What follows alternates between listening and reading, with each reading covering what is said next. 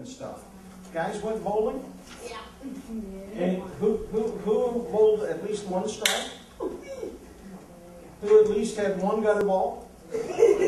Who had multiple gutter balls? Who had multiple gutter balls in a row? All right, well, very good. You had a good time then. And you laughed at each other and high fives and all those kinds of things? No. Who dropped a ball on their foot? Clayton. See, I've got a great, it's as if I was there. Let's say a prayer. Gracious Heavenly Father, we're glad to be back together, to be here in this room, and we ask that you would fill it with a desire to learn about the love you have for us in Jesus Christ. We ask you to bless us as we trust in you and pray in Jesus' name. Amen. I want to tell you that this is our fifth class, if you include last week, the fifth week together. I have thoroughly enjoyed the time that I have been privileged to spend with you and appreciate the quality of work that you do and the way that you have treated me by being very attentive and doing everything that I ask. And I don't take that for granted. I appreciate it very, very much. Thank you. And I need you to work hard again tonight. Because next week is a test. What? Mm-hmm. This is just like school. This is, yeah. Well, why would we give you a test? There are two reasons for tests. What's one of them? You know, one of them is to learn. The real goal of tests, now, we kind of think we're taking tests to get a grade, and that's not really the purpose of grades. Grades are simply a motivation to try to entice you to learn things that are really important. Or sometimes they're not a motivation, they're kind of a threat. You know, if you don't get a good grade, there are going to be consequences to that. My purpose isn't to give you grades. It's to help you say, here's some important things that I as a Christian need to know, and then to say, do I know them? These things that God would want me to know and to have here in my heart. And so that's the purpose of the test, is to kind of help identify for you some important stuff, and then you decide, say, these important things that I need to know for my Christian walk and my Christian life, do I know? And the test says, yeah, I know them, or no, I've got some more work to do. Okay? Here's the way that we'll do a test, is tonight, before we're finished, we'll do a review that looks almost exactly like the test. And why would we do it that way? It's not that we want to make you fail, it's we want to help you know, here are the important things you need to know. Do you know them? If you don't, learn them. If you do, drive them deep so that they last a long, long time.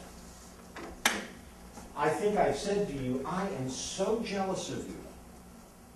I am working on learning some Swahili right now. And I've got some Swahili tapes that I listen to, and they are tapes, they're old. I have to drive my old car that still has a tape deck in it. And I used to learn languages like that. I was so fast. Do you know when kids are little bitty kids, do you know how many times they need to hear a word repeated to be able to remember it? 10 times. Oh. 10 times. And the word's there forever. Now, children with learning disabilities, some might need to hear it 100 times. Some of them with more severe learning disabilities might need to hear it and use it 1,000 times, 2,000 times, 3,000 times. But at your age, 10 times you got it. You get to my age, I'm at the severely disabled age. It takes me a couple thousand times. And I've tried to memorize things, and I recognize now at my age, it just takes me a lot longer to get used to.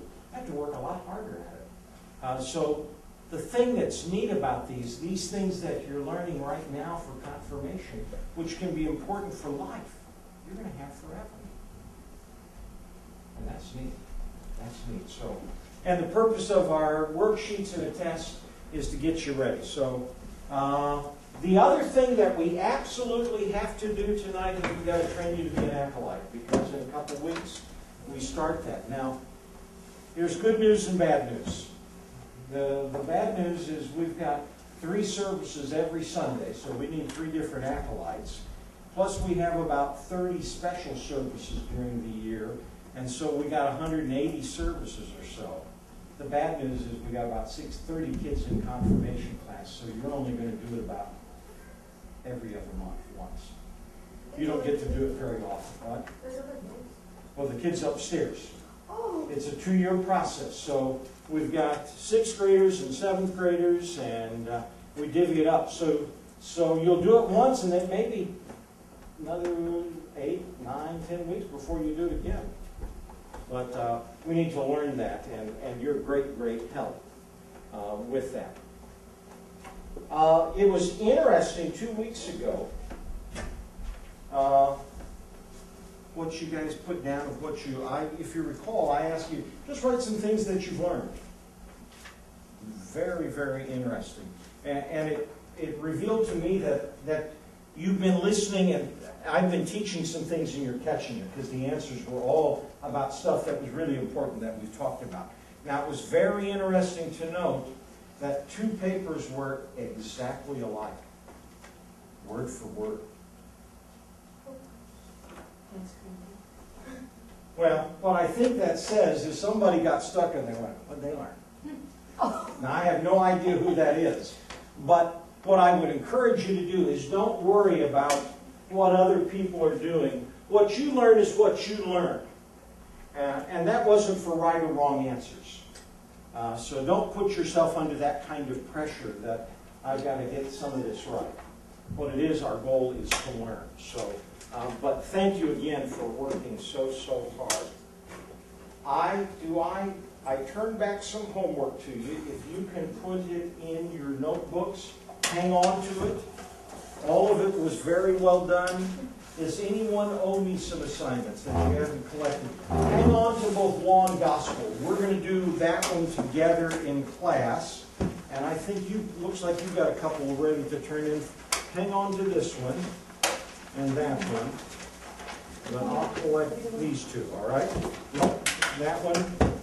Do you have one? We may have done that one in class. Do you have Sinner and Saint? A sheet on that? I may have left one at your spot to see if I did. One that you can finish up for us when you get a chance. That one you got, that one you got. There it is. You've done it already. You want to turn that one into me, put your name on it? We did that one a couple of weeks ago.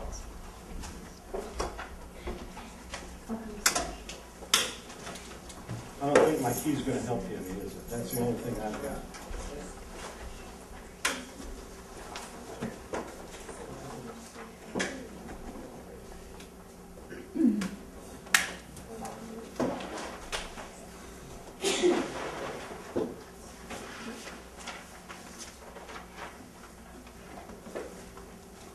It was interesting. Today I sat with someone, and they were talking about living on a farm near Branson, and she talked about they had a bull that frightened her. She said a prayer of thanks for a fence, and for a grandmother that came out with a pitchfork. Don't you do you? Now, there's somebody else that I talked to that told me that story. Let me look and see. Why don't... Here's what I need you to do. We did 2 things. We've done Sinner Saint. What I need you to do, in your Bibles, and there are 2 places where they're recorded, find the 10 Commandments for us. Use your smart Bible and find the 10 Commandments. There'll be 2 places that it's recorded in the Bible. Now, where would be one option? What's one of the strategies you could use, Maggie? You could go to the back. Go to the back. And what's in the back there? The concordance. Now everybody look up here and see. Now, what do you remember about a concordance? You could go to the back, and it's this word. You find that concordance. Now, Maggie, how would you use the concordance to help you find the Ten Commandments? Just to look up. Well, you know, I don't know that the commandments use the word commandment. Concordance, here it is. Do you know any of the Ten Commandments? Give me one. Honor your father and mother. What you could go to the concordance, and what word do you think would be a good word to look up? In honor. You go to the concordance and you can say, I want to find a passage that says honor. And if you find one that says honor your father and your mother, then you're going to go, oh, it's going to go to the Ten Commandments. That would be one strategy. And in the back, there's a concordance. What's a different strategy that could get you there? So, anybody got a different one, Cassidy? You got a different one? There are two reference works in this Smart Bible. One's at the back and the other's in the front. You've directed us to one in the back. And the one in the front, well, there's two there, but I'm going to look at a different one in terms of where you find it in the Bible. One, you could go to the subject index. And I think in this one it's called the topics. And that one's in the front. Somebody help me. What page in this Bible does the concordance begin on? That one's in the one in the back with the little tiny. Anybody found it in the back? Oh, it looks like this. It begins on page 2243. Does it include the word honor in that concordance? No. Let's turn to the H's and let's see. Turn to the H's. Oh, I found honorable, honors, honor. Oh, my goodness. Turn to page 2299.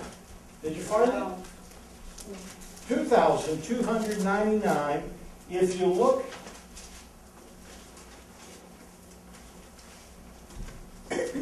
what does it say right there? You find that word 2299. Help each other. And you look up the word honor. And Maggie, what does it say there? It says H, your father and your mother. What does that H mean? Honor. It's just a replacement for the word that's at the top. Everybody found it? Who's not found it yet? Have somebody help you get there. 2299. These pages are so thin that you can turn you turn 100 pages so quickly. You find honor right there? The big word? You got it? Look at the very first passage. It says, honor your father and your mother. Now it says EX. What does that stand for, Grace? Do you have any idea? That actually is an abbreviation for a book of the Bible. What book of the Bible do you think that is? Exodus. Now I happen, because I memorized it, Genesis, Exodus, it happens to be the second book. Now what does that 20 mean? Faith? It says EX20. It's 20, chapter 20. The book is divided into chapters, and then each chapter is divided into verses. It's like an address. Now, did you know that when the Bible was originally written, it didn't have chapters and verses? 1,000 years ago, somebody added chapters and verses. Why would they do that? So it was easier for us. So we can find our way around. You could say, oh, it's in the book of Exodus, and instead of starting at the book and say, oh, I read 600 pages to find where this is, it's in the 20th chapter, verse 12. Now, that would be one way of finding it, right? Let's write down the citation. It wrote EX20, what verse? 12. other one, we're going to go to the topic index. Go to the front, and let's find out what page the topic index is in. Oh, oh. Ooh, there are a lot of things at the front there. Ooh. Topic. Anybody found it yet? I haven't found it yet. Anybody found it? Oh, there it is. Biblical topics. And let's see. It begins on page. Uh-oh. Now it uses those prosy. L, X, X, IX. I think that means page 79 in Roman numerals. Is that right? Who's had do they still teach Roman numerals? Yes. Is LXXIX 79? L stands for 50, X stands for 10, so it's 50 plus 10 plus 10, and then you put a little number in front of a big one, and it's a minus, so 1 minus, so it's 79. But the biblical topics, let's see if we could find something that says, whoa, turn over to the T's.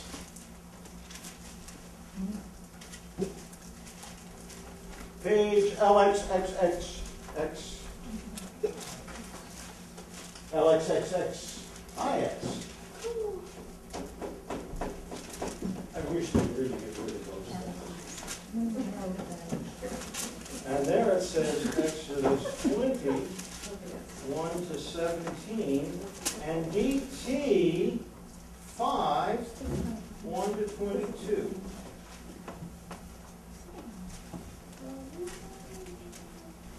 Biblical topics, and then in biblical topics find 10 commandments. Turn to the T's.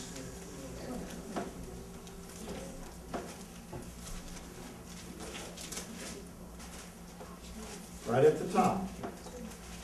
If you didn't find it, help each other get to them. Ah, he's found it. The T's, Q's. Oh, look right up here. 10 commandments.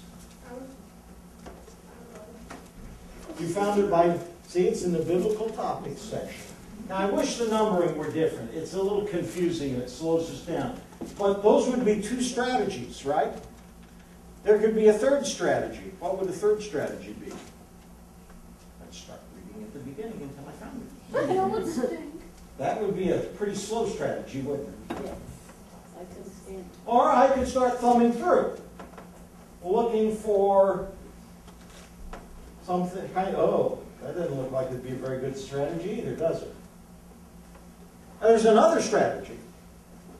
I could memorize it, where it is. Now for me, that's not a very successful strategy anymore, because I got to do it 1,000 times before it sticks. Now for you, it might be a much more successful strategy, because you only got to do it 10 times, and then you got it forever. But there could be a variety of ways. What I like about this Bible is, if I had to start reading it from the beginning, I would probably give up most of the time. I just don't have time to find it. But if I learn to use that concordance, if I know a key word from a Bible passage, I may be able to find it that way. If I can find in these crazy Roman numerals the subject index, maybe that's a place where we ought to put a bookmark where you could find it real easily. And that I could go to the subject index and it could direct me. Now, but I said it was 2 places. This one said, honor your father and mother, which Maggie happens to know is which commandment number? 4. And this gives us, what is this one? Gives us Exodus 20, 1 to 17. Well, it's given us all 10 of them. So apparently, it doesn't begin there. Let's go to the first one that Maggie found. Let's go to Exodus 20. Now, one of the things that you'll need to memorize this year, if you don't already have it memorized, is the order of the books of the Bible. Now, who is really good at math? Okay. There's a formula for remembering how many books in the Bible there are. How many books in the Bible are there?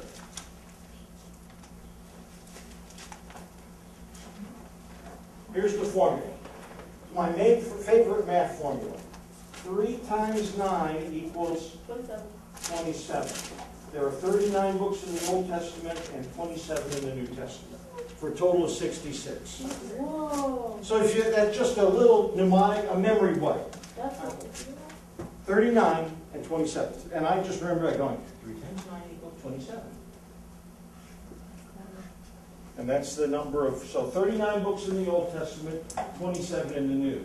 Now, fortunately, when I memorized it, I was younger than your age, so it didn't take me 1,000 repetitions to get, you know, Genesis, Exodus, Leviticus, Numbers, Deuteronomy, Joshua, Judges, Ruth, 1st and 2nd Samuel, 1st and 2nd Chronicles, Ezra, Nehemiah, Esther, Job, Psalms, Proverbs, Ecclesiastes, Song of Solomon, Isaiah, Jeremiah, Lamentations, Ezekiel, Daniel, Hosea, Job, Amos, Obadiah, Jonah, Micah, Nahum, Habakkuk, Zephaniah, Haggai, Zechariah, Malachi. That's the 30. I did it in one breath. That's the 39 books of the Old Testament. Why would I want to memorize that? When you're looking at books in the Bible. When I'm trying to find my way through it, I can find it easily. It was a worthwhile exercise. And as a kid, it didn't take me much effort to learn that at all. And I learned all sorts of other things I didn't have any intention of learning. You know, stuff like, listen to a story about a man named Jed, so not nearly kept his family fed. Then one day he was shooting at some food, and up from the ground come a bubbling crude. oil that is. Texas tea, black gold. Now, that was the theme song to a popular show that's on Nick at Night sometimes, called the Beverly Hillbillies. Oh, I've heard that. You know, when kids tell me they can't learn it, you know, and you know what? I never set out to learn that. I never who can sing the words of a Taylor Swift song?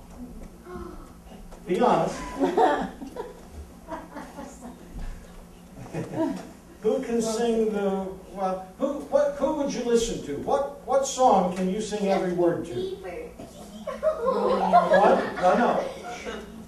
One Direction songs. What? Like all of them. One Direction songs. Okay. Who can you sing songs to? Me? Mm-hmm. I know every word to one Direction song. Oh, every word. Did you really work at it? No. No, it just happens.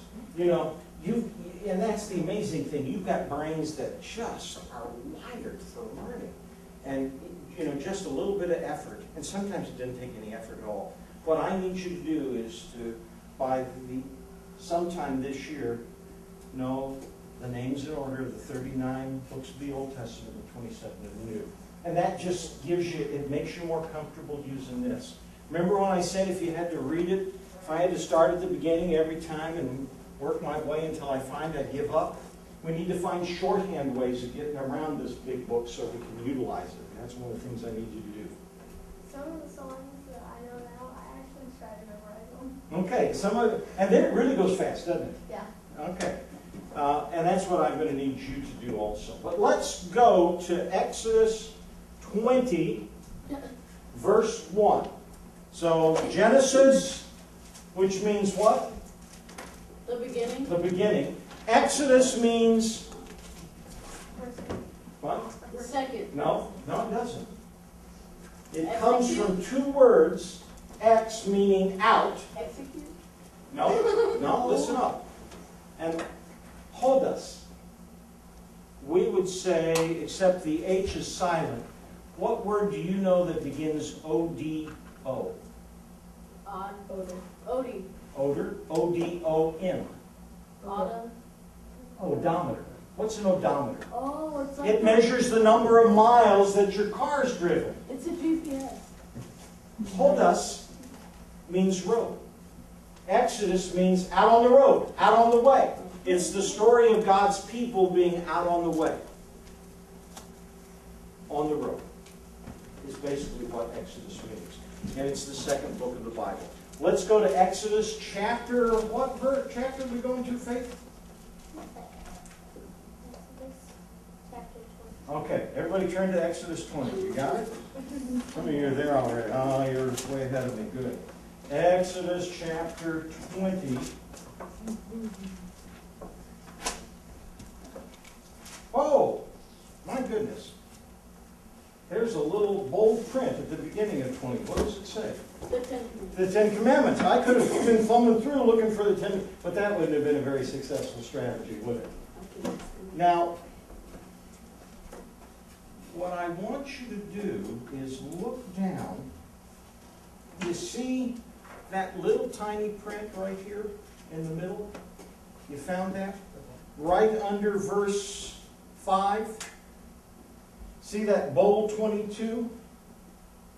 Now that references chapter 19, verse 22, and it finds you some other passages that say the same thing. Do you look down and see where it says chapter 20? That chapter 20, bold 1.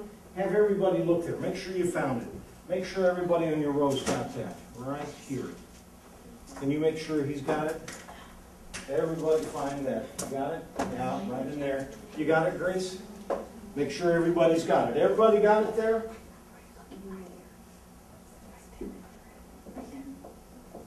And then it says for verses 1 to 17, now we happen to know verses 1 to 17 are about the Ten Commandments. It says CDT. You see that DT? What does DT stand for? Toby? Deuteronomy. Genesis, Exodus, Leviticus, Numbers, Deuteronomy.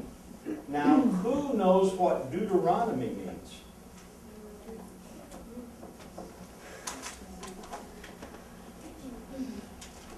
Deuter comes from the same root as the word that we use for duo.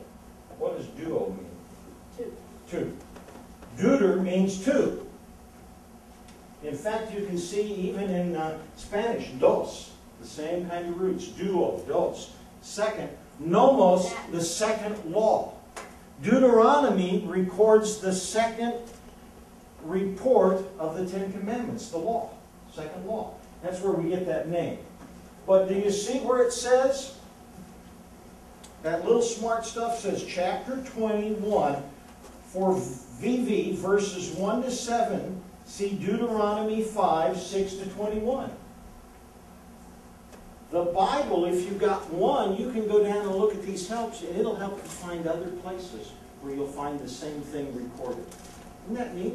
It's a good, smart Bible. You find it one place, you learn to read this stuff, and it directs you to new places to find it. We're looking at Exodus 20, verse 1. And God spoke all these words, saying, I am the Lord your God, who brought you out of the land of Egypt, out of the house of slavery. Justin, what's talking about there? I am the Lord your God who brought you out of the land of Egypt, out of the house of slavery. If you know your Bible stories, remember God's people were slaves in Egypt? And God raised up a man named Moses to lead them out of slavery. So they were slaves, and God led them to freedom. That's what this is referencing here. So we follow along. And there it begins. You know, it's a very, very interesting style that the Ten Commandments are written in. But it begins by saying, you know, the one who's given you these orders is the one who rescued you. You think if somebody came and rescued you and said, you know, you're a slave and I'm setting you free, now here's some commands. Do you think you'd sit up and listen to those? Mm-hmm. That's a way of saying thanks, right? If you've been a slave and somebody's come and rescued you, say, now here's what I need you to do. Okay, I'd say, I'm going to listen. I'm going to sit up. I owe you that. You've taken care of me. What the Ten Commandments are our way of saying thanks to God for His rescuing us, right?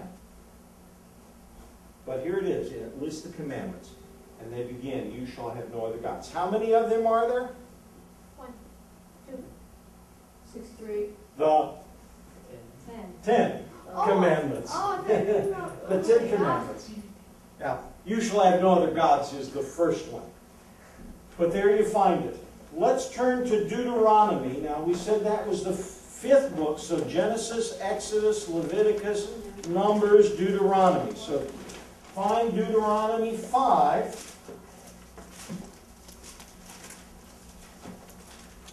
And why don't you go to verse 6?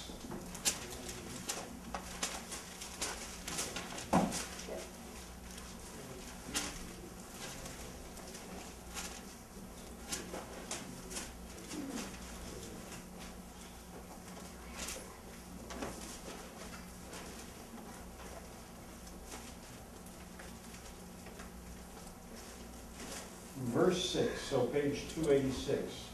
I am the Lord your God who brought you out of the land of Egypt, out of the house of slavery. You shall have no other gods before me.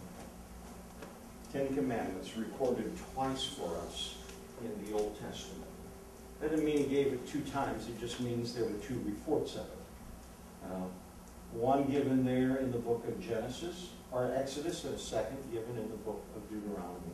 Another place that you could find the 10 Commandments is in your catechism. Can you open your catechism? We're going to use it for a while. We could go to the Bible and find it, but here they've got them numbered for us. So find the 10 Commandments here in your catechism.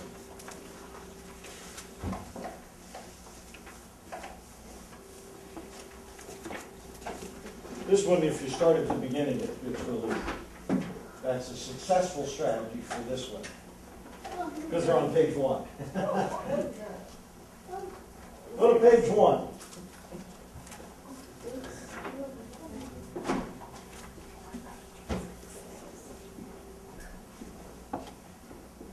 Now, here's what I need you to do. I need you to do some count for me. There are 10 commandments. I'm going to read them one at a time. And I want you to make some mental notes of saying, have I kept this commandment always, or have I broken it? And at the end, we're going to have a number that says, how many of these, 10 of these commandments have I broken? I don't need to know which ones, just the number, okay? And that number could vary from what?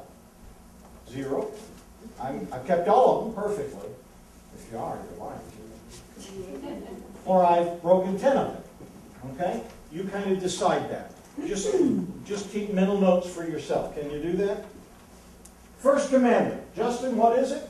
You shall have no other gods. Decide if you kept that whenever you've broken that one. Number 2. You shall not misuse the name of the Lord your God. Decide if you kept that one. 3. Remember the Sabbath. I wonder if that's in our glossary. What does Sabbath day mean? Let's go back to the, I think some of us know, but let's go back to the day of rest. The day of rest. Let's see if he's got that. Whoa, my goodness! Justin, turn to page 339. That's a big one. 339, all the way to the back. There's a glossary. This is a handy little book, because if you get to a word, who was familiar with the word Sabbath? Oh, 30. Who's heard it, but they weren't sure what it meant? Oh, man. Who goes, huh? I've not heard that word before. We're going to find Here it is. Sabbath day on page 339. Oh. 339. We're going to the glossary where they give subjects, or definitions. What's it say? Day of rest. The day of rest. Wow. Justin, you nailed that one. Give Justin a You hand. heard your mama say, you know what she said. You got it exactly right, didn't you? The way the book puts it. What's the Sabbath day? The day of rest. So let's go back to the Ten Commandments. Remember the Sabbath day, the day of rest. And for Justin, for us, what's the day of rest that we call the Sabbath? What day of the week? Sunday. Sunday.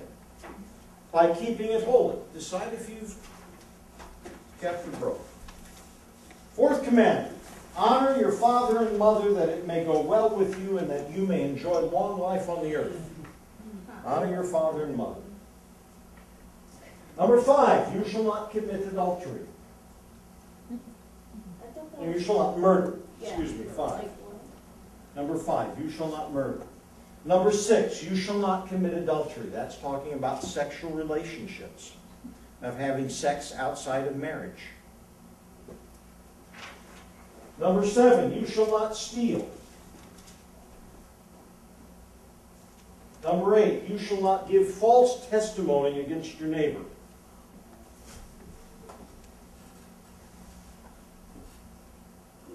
You shall not covet 9, your neighbor's house. What does covet mean? What strategy could we find for finding what covet means? Do you know what covet means? Let's go back to that glossary and see if it helps us at the back. See what covet means. Oh! It's not there. Or is it? Yep.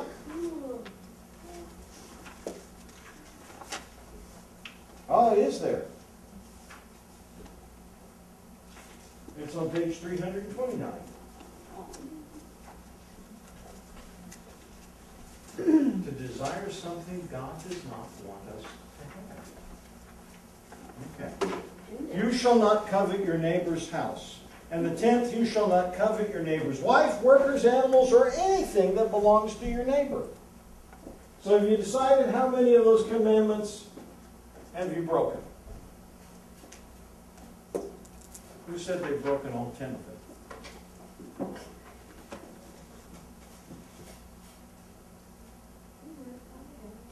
Well, you know, that's a great question. You know, let's find the words of Jesus. Let's go to our concordance and see how Jesus used the word murder.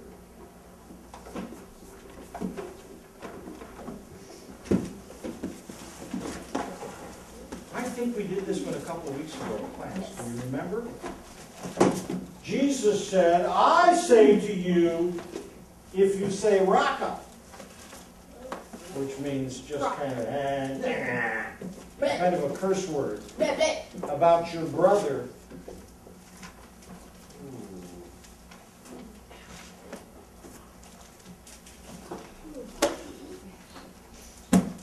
Oh, I found on page 2322 in the concordance the word murder, and it says, you shall not murder, Exodus 20. We know that's from the 10 Commandments. Oh, the next one, Deuteronomy 5:17, we know that's from the 10 Commandments. But if you go to the next one, Matthew 5:21, those of old, you shall not murder. Let's look at MT. Caleb, you got an idea what MT stands for? What? You got it, Matthew. Matthew's the first book of the New Testament. Nicely done, Caleb. Let's go to the first book of the New Testament. So, Caleb, how many books would be before that one?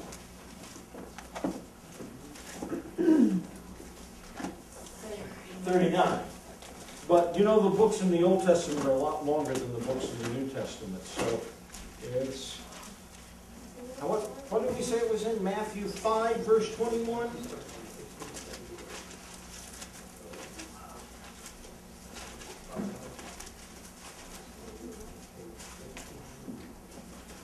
Matthew 5, verse 21. Everybody find it? Oh, it's red letter. Grace, what does it mean when it's red letter? The words of Jesus. It's Jesus who said these words. Now, here's what Jesus said.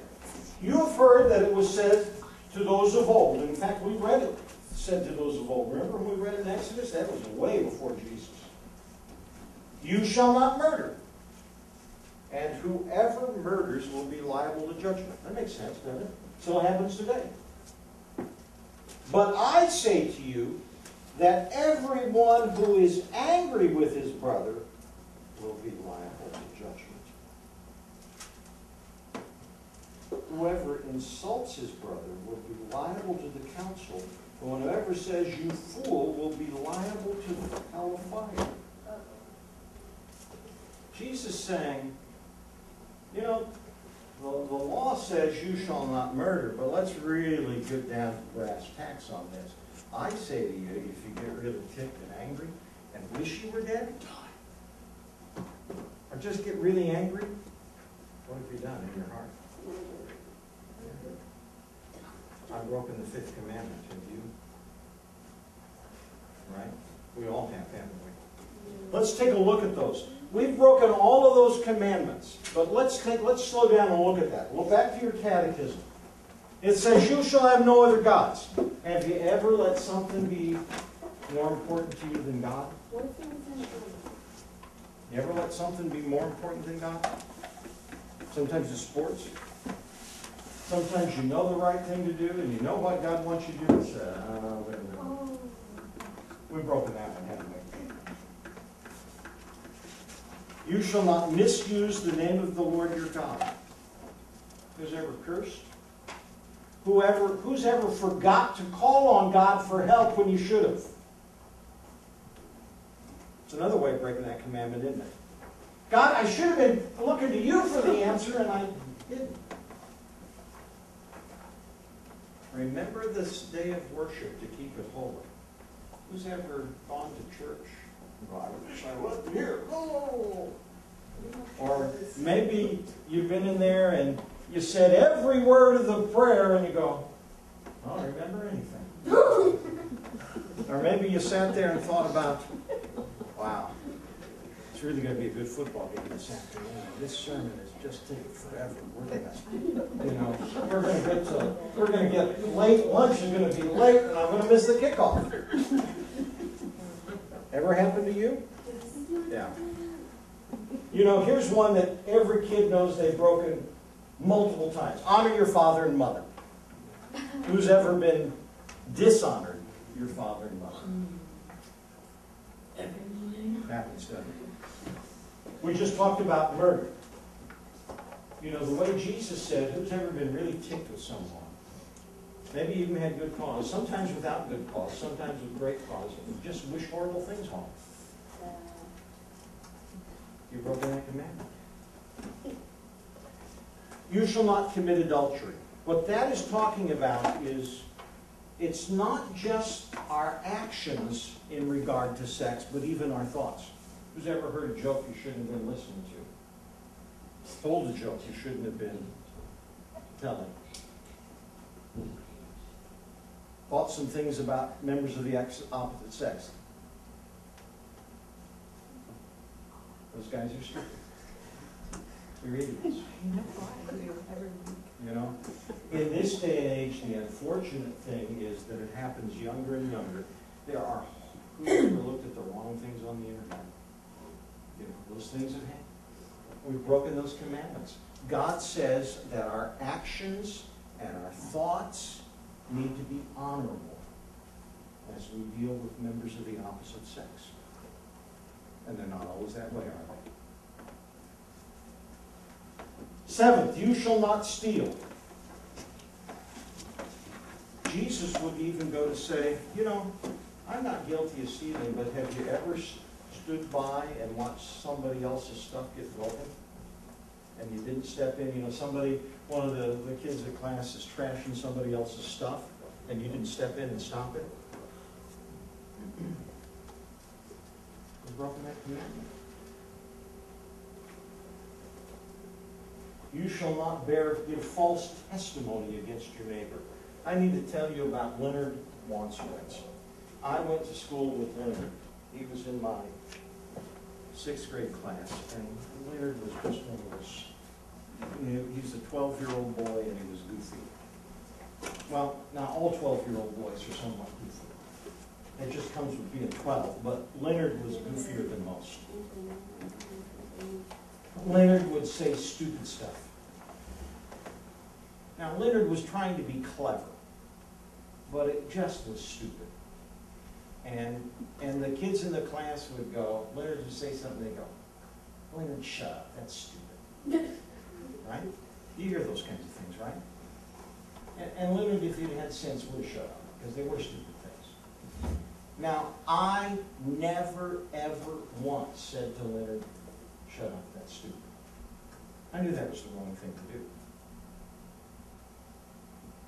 But just when Leonard needed someone to step up and defend him, I didn't step up and defend Leonard. Why not? I was afraid they'd say, Jimmy, shut up, that's stupid. You know, when Leonard needed someone else to stand up for him, I failed to do that for him. I broke that commandment. You ever done that? You know? And you kind of go, oh, I'm glad you're not picking on me. You know? Now, some of those kids that picked on Leonard were bullies. But Leonard needed somebody to step up for him. And I wish I could go back and apologize to Leonard. But I know if I would have stuck up for him, I would have been, you know, and if all of us could have stuck up for him, it would have been all right. But, you know, that we've all broken that commandment, right? Have you let somebody's reputation get trashed? Ever gossiped about them? Ever passed things that, oh, so-and-so did such and such? Certain their name, isn't it? A reputation. And we do those kinds of things. Now, the last one is coveting. What is the opposite of covet? Anybody got an idea? Covet's looking, going, oh, I wish. Oh, that's what I want. And what's the opposite of covet? Being satisfied. Here's what I coveted when I was about 14 or 15. Were the guys that were big and athletic, because I was little and scrawny, and I would love to have been able to, you know, I had a friend in the 9th grade who could stand flat-footed and jump up and dunk a basketball. Wow, was I jealous. That looked so cool. I wasn't satisfied with the way God made me. Anybody ever been sometimes dissatisfied with the way you are? You think, you know, I'm not athletic enough, I'm not smart enough, I'm not pretty enough, my hair is too, you know, I weigh too much, I weigh too little, my feet are too big. But God calls us to be what? Satisfied. Just the way we are. You know what? The older I get, the easier it is to be satisfied with me. I still wish I could dunk a basketball. When I get to heaven, that's one of the first things I'm going to do. I'm going to dunk a basketball. How many of these commandments have you broken? All of them. We've broken all of them. And the purpose of being honest about ourselves is to ask God to do what? Forgive us. Forgive us. Now, where did I put it? I've got a worksheet for you to do. We're going to have to go quick to fill it out. This will be in preparation. Now, what's our purpose of talking about those 10 commandments? Is not to drive us to despair, but to say, you know, God solved it for us, didn't He? Clayton, what did He do for you and for me to solve that problem of sin? He sent somebody for us. Who was that? Jesus. And what did Jesus do that was so important for us, Justin? He died for us sins. He died on the cross. Now, I want to correct your language. He didn't die for our sins. He died for you and for me because of our sins. So I'd like to say because instead of, and if you wouldn't mind filling one out for Morgan, and we'll get that to her.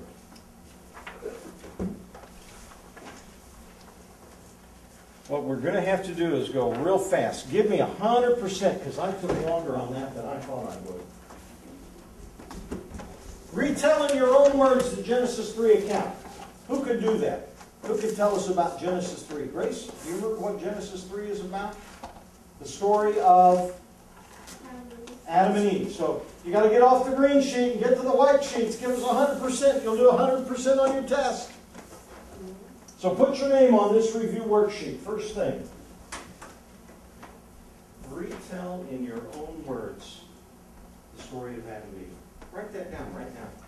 What do you think you would need to include in that story of Adam and Eve that we talked about a month ago? What's one thing? When they said, They sinned. They understood what it was they were to do, but they sinned.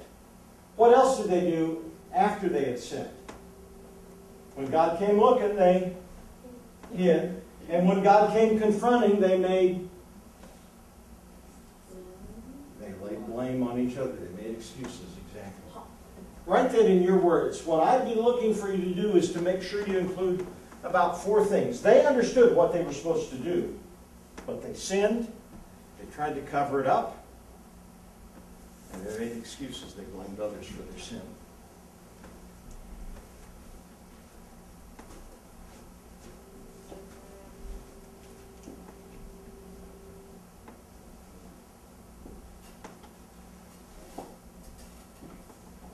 Now, the best thing to do is to write great good answers right here, so that when you take this home and study it. So Justin, write some things down.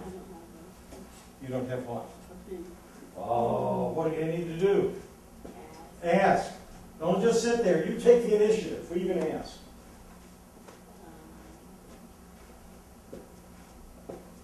Mrs. Soto is sitting right to your left, isn't she? Why don't you ask her really nicely? Now, you don't want to have it. You're going to do what with it? Yeah, use your Thank you. She didn't give it away. She loaned it, all right? It's my favorite pen. And it's her favorite pen, so she expects you to write only the correct answers with it. All right? You can do it.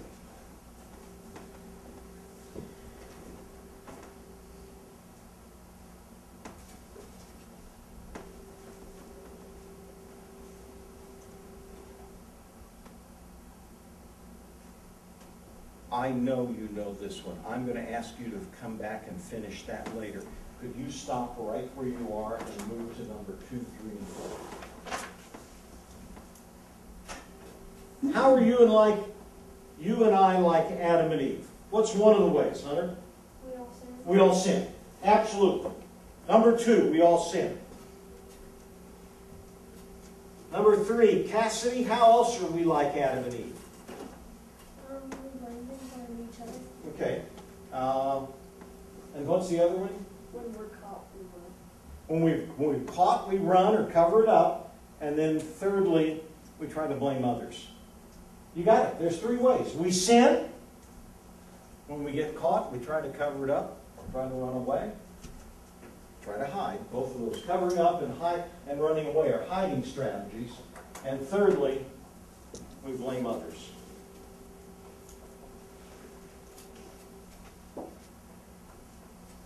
Make sure your partner's getting good, right answers on this. This is one where we want to help each other get it the right way. Number 5, God did not leave Adam and Eve after they had sinned. What evidence do you and I have that God does not leave us in the face of our sin and rebellion?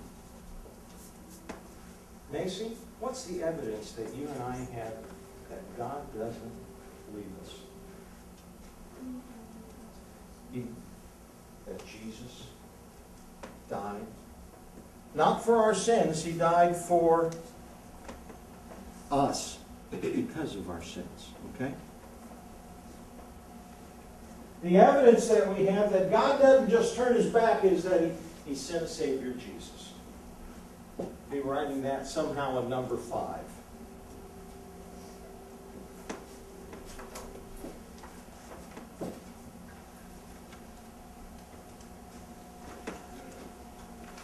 Number 6, you ready? Okay.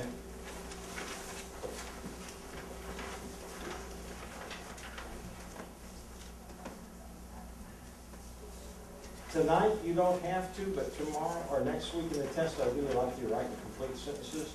If you got time, do it. What's the basic problem of human beings, Justin? We sin. We sin. That's our problem. We sin.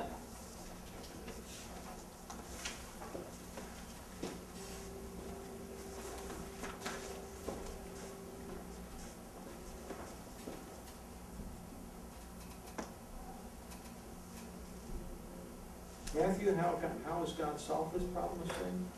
He sent His Son Jesus to be our Savior.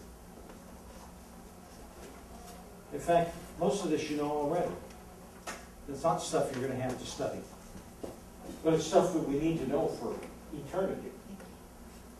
What are the three purposes of the law? Now, I drew pictures up here before, and I don't need the pictures, I need what the pictures teach. What's the first purpose of the law? What? Shows our sin. That's actually what we call the second purpose of the law. But what was the first one that we drew up here?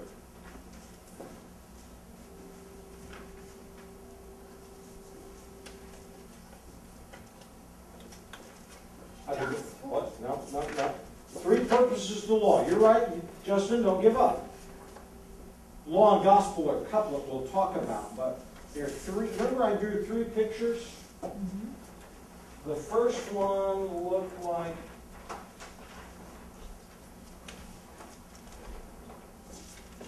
Offense. God's law protects us. The fence, it protects. Now the second purpose of the law, it's like a mirror that shows our sins. It reflects. And the third purpose of the law, who remembers that one? Grace? It's like a guide. It's a guide. It directs. Exactly. Well done, Grace. We haven't looked at that for a number of weeks. Three purposes of the God's law. That it protects us from all the bad stuff. It shows our sin. Helps us come before God and say, God, you know what? I got a problem called sin. Help me. And then it also is a guide that directs us. How's the law like a mirror? Caleb, how would you write that down? Remember that SOS?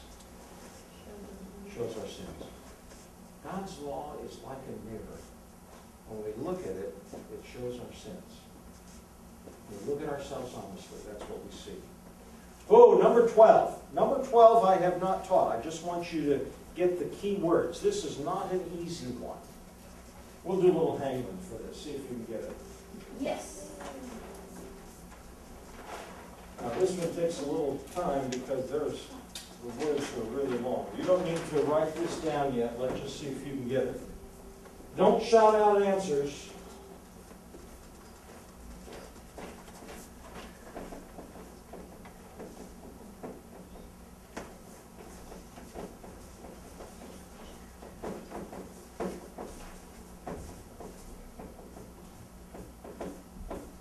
All right. Cassidy, give me a letter. This is for the central teaching of the Christian church. I'll start with the first letter of the alphabet. A. A. You would.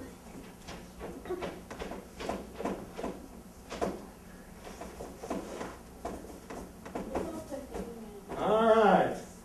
Now, Maggie, give me a second letter. Anybody know the answer? R. R. Don't shout any answers yet. Anybody got a clue? Who's not giving me a letter yet? Justin, give me a letter. Too slow. Give me a letter. C. C. Justin, give me a letter. K. Okay? All right. Give me a letter. G. G. Grace, give me another letter. E. All right. All right. We got the middle word. Grace completed it for us. Who thinks they know what the full answer is? Macy, give me a letter. H. H. Faith, give me a letter. F. Faith, give me a... Oh, wait. Oh.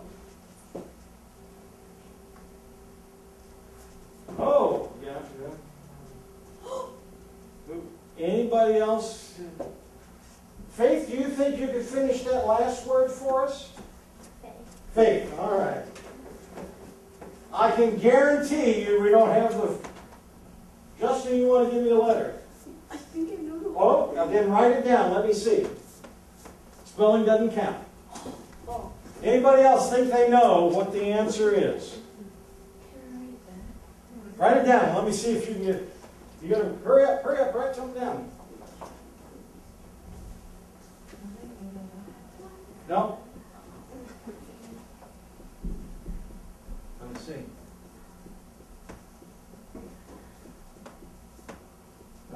Close, but not right there. Give me... Who's not giving me a letter yet? What do you got? Caleb, give me a letter.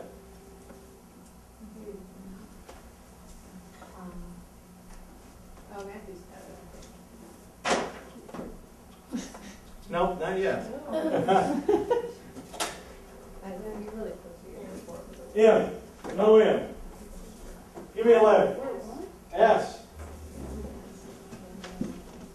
Give me a letter. D. What? D. D. D. Oh, you gave me a T. I missed a T up here. What about 9?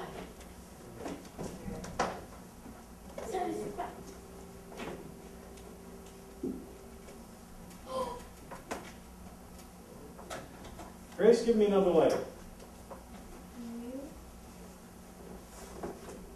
Oh, I missed the letter here that was up there already. Oh, no. Give me another letter, Colby. Colby. Oh.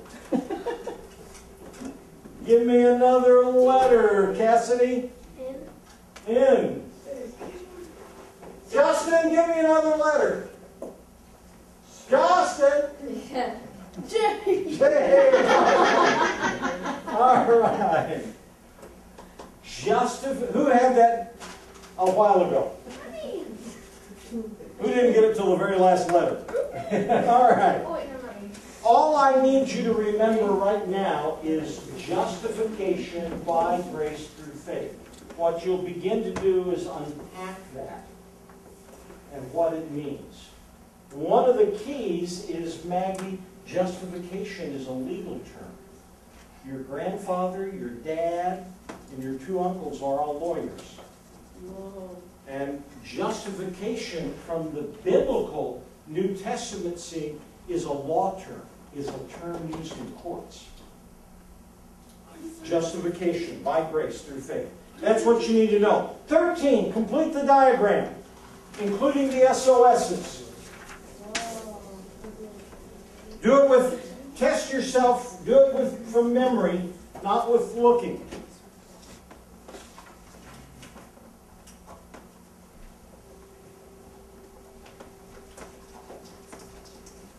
Excellent, Caleb. You're right on track.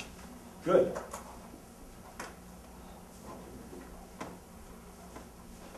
SOS didn't occur yet that quickly enough.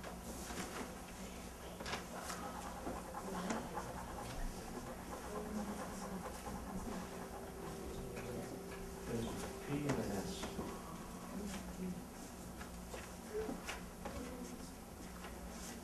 You've already, if you get the P right,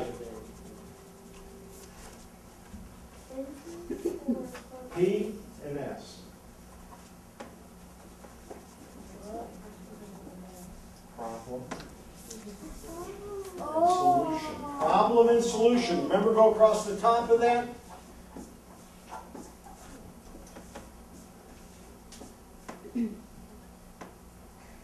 Faith, what do we say the problem is? Sin. Problem is sin. What is it that helps us recognize that we've got a problem called sin? The mirror, and the mirror is the second use of law.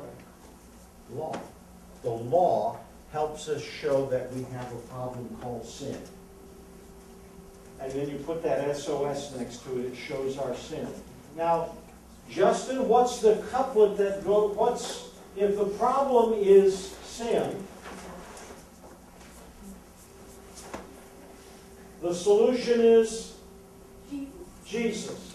And it's the law that helps us recognize we've got a problem. What's the message from the Bible that shows that God solved the problem? You. Gospel. And the SOS that shows our sins, shows our Savior. Remember it now? What do we call people who have the problem of sin? Saints. No, don't shout.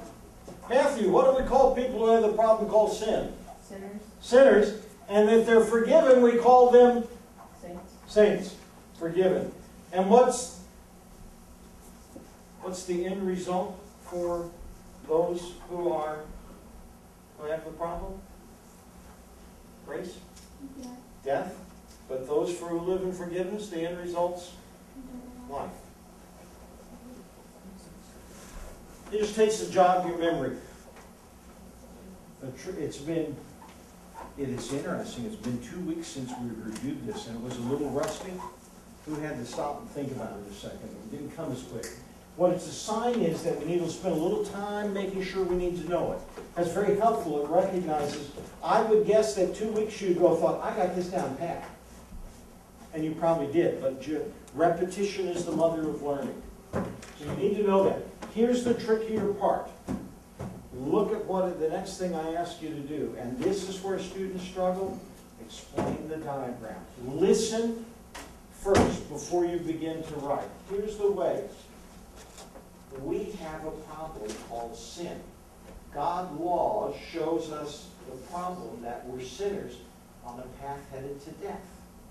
But God has provided a solution, Jesus.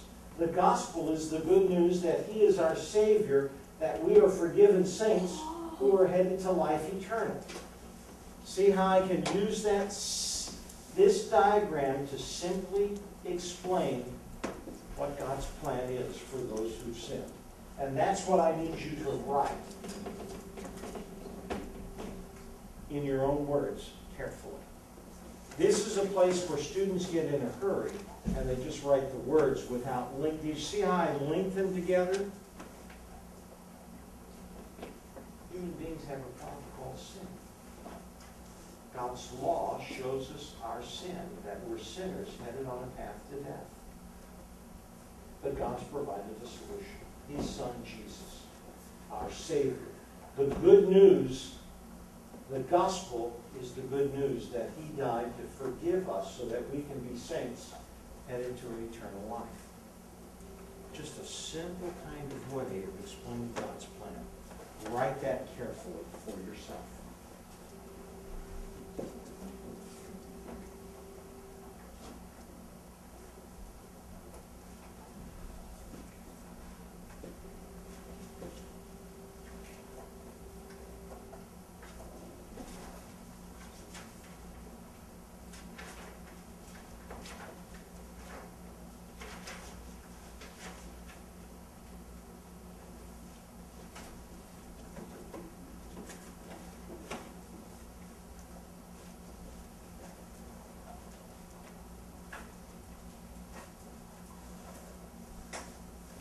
I may have given you an extra book on gospel. I'm going to take that back. I gave you my copy.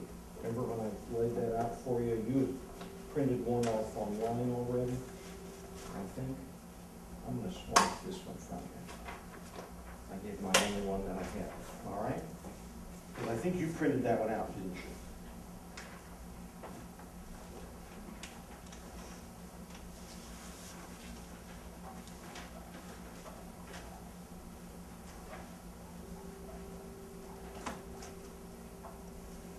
If expressing yourself in writing is challenging for you to do, next week I'm going to allow you to come up and explain this to me, okay? I don't want you to give up. I want you to work at explaining it, but sometimes students, some aren't as good about writing it in a clear way. And the key is I don't need you to have it necessarily here, but have it here, okay? Is that fair enough?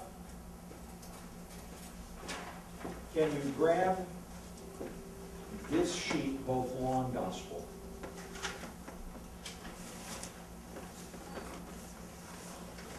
I told you it's the hardest but the best homework I was going to give all year long. Who thought this was a little challenging? Who thought it was pretty simple? Okay. Here is the key for us on this assignment. If you'll note, questions 15, 16, and 17 on the test come straight from this worksheet. Here's the key. We have to ask ourselves, does the person recognize their problem? If they don't, what do they need to hear, Cassidy? If they don't recognize they've got a problem, what do they need to hear? They need to hear law. If they recognize their problem, they're ready to hear what? Gospel. The first one. After you run some errands for a neighbor, this is the one we did in class together. Pull this out, grade yourself. After you run some errands for a neighbor, she asks you to visit with her. She says, seriously, I know I won't live much longer. I'm so old, you know. Oh, I do hope the Lord will take me to heaven. I'm afraid He won't. I made some terrible mistakes in my life, and I just don't know if I'm good enough for Him. Macy, does this lady recognize she's got a problem? Yeah. What did she say that leads you to the conclusion that she knows she's got a problem? I don't think I'm good enough for him. I'm not good enough. I made some terrible mistakes. What's she ready to hear? That he is. That, is she ready to hear law or gospel? She's ready to hear gospel, exactly. She needs to know what? You know, you're right. And I would say it to this way, I know exactly what you feel. I've made mistakes and I'm not good enough for God. But the good news is that I'm forgiven because of Jesus. I'd be sharing the gospel with her, that Jesus died to take care of those things. What I would say to her is, you know, the way you feel is the way I feel. I know I'm not good enough for God, but I know He took care of it for me when He died on the cross and rose from the grave. That's sharing gospel. Number 2, your friend has begun to run around with a wild crowd that's into drinking, maybe even drugs. It's funny, says, you ought to try it. His parents have been questioning him a lot lately, but says, it's my life. I'll do with it what I please. Does this person recognize they've got a problem called sin? No. Grace, what do they need to hear? The law. They need to recognize. And that might come across, you know, I'm worried about you, because you're headed down a path that only leads to death. And I'm scared for what's going to happen to you, because you've got a problem. You see how you would share that? Not in terms of, that's the wrong thing, but I'm worried that you're on a path that's going to lead just to misery and death. And there's a better way. I'd want to share words of law to help them say, you know, you're right. I've just been covering it up. Hopefully that would be. But you're exactly right. You need to hear it. Because they're not ready for a solution, are they? Because they don't recognize they got a problem. How many have got that one right? Put words of law down. Now, hopefully they would then say, you know, you're right, and then they'd be ready to hear what, Faith? Words of gospel. You're exactly right. Kathy's been in Sunday school with you for years. You've always enjoyed knowing her. Last Saturday, as you spent time together at the mall, you saw her grab a candy bar. This happen among kids? Absolutely. Shoplifting happens. And stick it in her pocket. Outdoors, she began to eat it, and when she saw your surprised look, she laughed at you and said, "Why don't you take one too? They have enough money. Besides, they never catch you." Toby, what's the person need to hear? Words of law. Does that person recognize they got a problem? They need to say, you know, Kathy, you're on a path that just leads to trouble. Yeah. You want to say law in a tender fashion, right?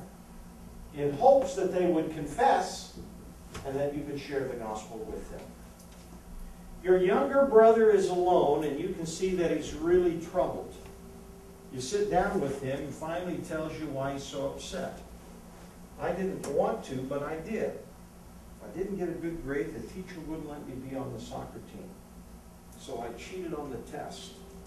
Now I feel terrible. Justin, does that person recognize they got a problem? Yeah. They know they've got a problem. What do they need to hear? The gospel. They need to hear gospel. You know, that was wrong. But you can be forgiven. And because you're forgiven, I need you to do something. You need to say to him, you know what? I need you to go tell your teacher. And to live with the consequences. That's going to clear your conscience. You know, you've done the wrong thing. And you know, you didn't sin against me. You sinned against that teacher and against God. You need to go tell them and ask for mercy. But I know you're going to forgive them. They're ready to know. They've recognized their problem. Now they need to face up to it, live with the consequences, and move on, right? So they can live in forgiveness. They may have to miss the soccer game, yeah. Which would be better? To have that guilt weighing on you and playing the game, or to have it wiped away and not play? Probably have it wiped away and not play. Number 5, who's gotten all 4 of them right so far? Who needs to do a little bit of work? Okay. Life isn't worth living, a schoolmate tells you. I don't really care if I live anymore. Nobody cares about me. My parents sure don't. They're always away from home. So what's the use? The challenging one. Well, what do you think we need to say, Matthew? Gospel. Gospel. You know, I think you're exactly right. Now, they haven't said they're a sinner, but they've talked about all what? They're talking about the darkness. I feel terrible. Life's not worth living. They've not said they've sinned, but they feel the weight of it, don't they? Of a heavy life. That you simply say, but you know, it is worth living. Because we've got a Savior, Jesus Christ, that lifts us out of that muck and mire. Do you think there are young people who feel that way at times? Absolutely. And you could be the most powerful light to them. That when they're stuck, feeling the weight. How many of you ever felt weight where you just feel, oh man, this is more than I can bear? Yeah, just feel terrible. I need it lifted. And what we need to do is help lift it off them, right? With the gospel of Jesus Christ. Number 6. I guess I'm going to heaven, you hear your neighbors say. If all those churchgoers are getting there, then I figure I've got a great chance. I live a life better than they do. I work hard and never hurt anybody. Yep, I guess I'll make it. Water gospel. Who's bold enough to want to try this one? Maggie? Most of the law, because they don't realize that you yourself will get you to heaven if you're faith in Jesus. Okay. Yeah, they don't recognize they got a problem. How would you say that? Well, you know what? You're really a sinner and you need to, you know how, here's how I might say to that. You know, I guess I'm going to heaven. All those church are going to get, I've got a great chance. You know, you're exactly right. Churchgoers sin all the time. Me included. You're exactly right. Churchgoers, they sin. But you know what gets us to heaven? Is the fact that we live in forgiveness. I want to and simply say, you know, I know exactly what you feel like. You're exactly right. We are sinners. We do the wrong thing. But what gets us to heaven is not what we do, but what Jesus does for us. And they need to hear words of law, but you've got to apply it in a gentle fashion. Here's why I love this exercise. It takes what we know and asks you to put it to work. The most important thing that will happen to you is not what you know about your Christian faith, but how do you use it? You can use it very powerfully this year and all through your teen years with your friends. You think you're going to have people that have run into classmates that are doing the wrong thing, feeling guilty about it? You think you're going to have to stand up at some point. Help them recognize they're on the wrong path. Or when they do recognize they're on their own path, lift them up out of that muck and mire so they can understand forgiveness. You're going to have those opportunities in many ways more than I ever do. More than your moms and dads ever do. And what I want to do is to help arm you for your life among your friends and in the world. That we know we're sinners, we're forgiven, and we know how to share that in a real way with people who need to hear that message. You got classmates people you know, on the wrong path? Doing some things that are going to lead to lots of... Or you got some people that are on that wrong path and feel so weighted down by it that you can lift them up out of it? Absolutely. You think you can answer 15, 16, and 17? What I'm going to do is ask you to transfer on your own at home what's on your worksheet onto this sheet. Here's what I need you to do. I need you to look this over and study it next week. You're going to get a test that looks very much like this. Could you do that for me? Maggie, can you do that? Give us some time and energy. The best thing isn't to just cram for 15 minutes before you get here. The best thing is to 5 minutes tonight, looking it over. A few minutes tomorrow. A few minutes every day. Repetition is the way to learn. Who here's an athlete? If you want to get good at your sport, you need to practice a little bit every day. One long practice doesn't do it. It's kind of a little bit every day. Just practicing those skills. Same way, it's the way you learn everything, isn't it? So I encourage you that what we're studying is so important for life that I'm going to encourage you. Could you give it some effort this week? What? Acolytes.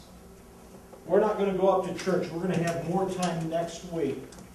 But this is what we use to light candles.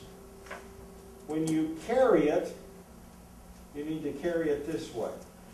If I let it loose, the weight of the bell hangs down. But when you light this and walk like that, it goes out. You need to carry it that way. I am right-handed, so I carry that part in my right hand, and I put my left hand here. If the wick starts to go out, I give it a little more. If it's burning too long and it's a flamethrower, I give it a little less.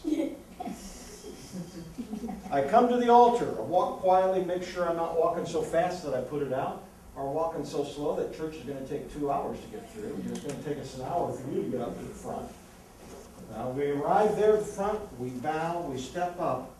The tallest candle gets lit longest, so you light it first, and then the shortest. If you think of the service in terms of God coming to us, God from heaven coming to us. So, and at the end of the service, you put them out in the opposite order. So we'll kind of go through that next week, all right? So I carry it this way when I'm lighting? No. This way. Yes. When I come out, I can carry it anyway because it's not lit. When you light this, here's the most important thing you teach. Once I've lit it, I put it out, and then I push that back out there. If I let it in there, your dad gets stuck trying to get all that wax that melted on the inside out of there. And then he's got to scramble to get it ready for the next person who's going to do that. He gets stuck with those, fixing those at the last second on Sunday morning. So don't do that to Faith's dad, all right? All right, we'll go through it in more detail. You're going to have to learn to tie the knot, but none of you are on this schedule for next Sunday, are you? This schedule starts in October. October 7th. Anybody acolyte on October 7th? Raise your hand. All right. You need to remind me next week we're going to go out to church and practice how to do it for everybody, okay? Who's on October 14th? That kid's upstairs. Who's on October 21st? Who's on October 28th? Who doesn't do it till sometime later? Is your name on the list? Did you look at it? We'll figure it out. Did you get one of those green sheets you put in your thing? That's your mom. And Mr. Jim, That's all right. Mr. Jim, Uh-huh. also whenever they are acolyting, if they don't show up like for the 9:15 service and one of these nice young children are in service, Yeah, I sometimes. will be pulling you. All right. Whoa! How many of you had a great time in your fellowship event last week? What I need you to do is, because we're getting ready for a test, I need you to simply get a tight circle right where you are, stand up, get in a circle, and do a circle prayer to close. Thank you for working so hard tonight.